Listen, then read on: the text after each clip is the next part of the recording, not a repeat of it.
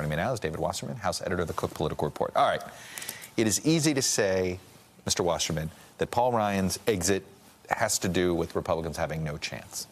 At the same time, I've spent a lot of time with Paul Ryan, and I know he hated the job itself. So both things can be true here, that he had no desire to keep doing this job, and he's reading the writing on the wall. I think that's right. I don't believe that Randy Bryce chased Paul Ryan out of the House. I think Donald Trump chased Paul Ryan out of the House for the most part, yes, although the job sucks. But consider the chain of events here. February 19th, a court orders a really friendly map for Democrats in Pennsylvania. March 13th, Republicans lose a district that Trump won by 20 points. And That's then 2018. April 11th, Paul Ryan retires. How does this keep getting worse for Republicans? Now, the reason it's not a perfect mirror image with 2010 when Democrats lost is that it was apparent early on, given Trump's unpopularity, that the Republican majority was in deep trouble, and we've still got a lot of filing deadlines left in the states. Well, let's look at them. I'm going to put them up here. We've got from big states, too, New York, Michigan, Florida. We had a new Florida retirement on the same day, by the way, as Paul Ryan, Dennis Ross, a district that should be fine, but you never know in Florida. Washington State, there's a couple of vulnerable Republicans potentially up there. Arizona, there's a lot of filing deadlines still left. I mean, could we see a dozen more retirements or no? I don't know about a dozen, but you could Stivers admitted to me the other day that there might be a couple more. He said less than 10, though. He believed it would be less than 10. Chuck, if you're a Republican member, why would you want to run for re-election in this climate? I mean, not only is... Maybe to serve in Congress? Not only are you getting like that. There's some reasons, too, darn it. It's not all about being in the majority, is it? Yeah, but you're getting mobbed at your town halls. You're having to answer for every tweet that Trump sends. And by the way, I don't think Donald Trump cares whether Republicans lose their majority. I think he cares first and foremost about protecting himself. And that's a big problem for Republicans who need to get the Trump base out to vote.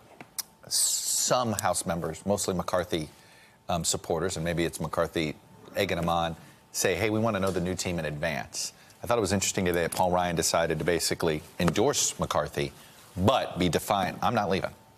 Is that gonna mollify, you think, the House Republicans?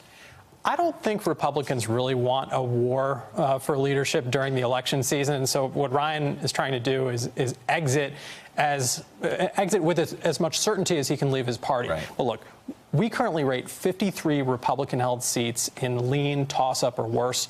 We only rate 6 Democratic seats in lean, toss-up, or worse. So that 53, that's double the number that Democrats need to pick up. Well, let's net it, 47. Let's net 47 here if you subtract.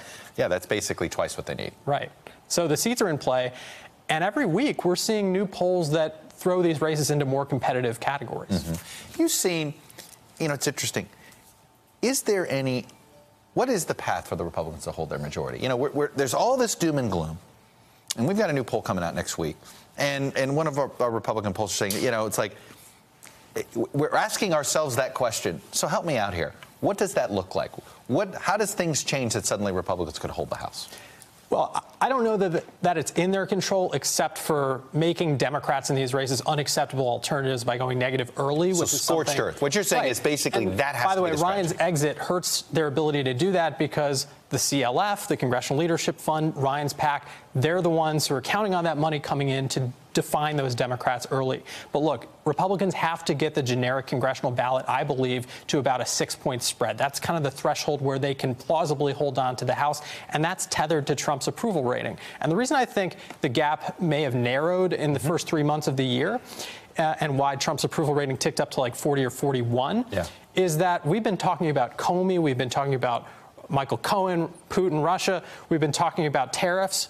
That's actually not what swing voters in these districts. They want to hear health care. They want to hear about health care. They see the tax bill as a giveaway for the rich. Very quickly on the money front, Paul Ryan's retirement could mean, I've heard some, that a bunch of big donors, and that basically Mitch McConnell is now going to court a bunch of big donors and say, hey, guys, the House is over.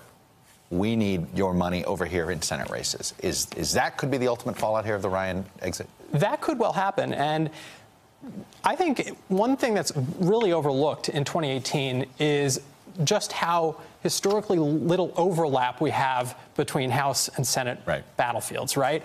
we could have an election in which Democrats pick up 40 House seats and lose 4 Senate seats, and it would be entirely consistent. And you could explain it.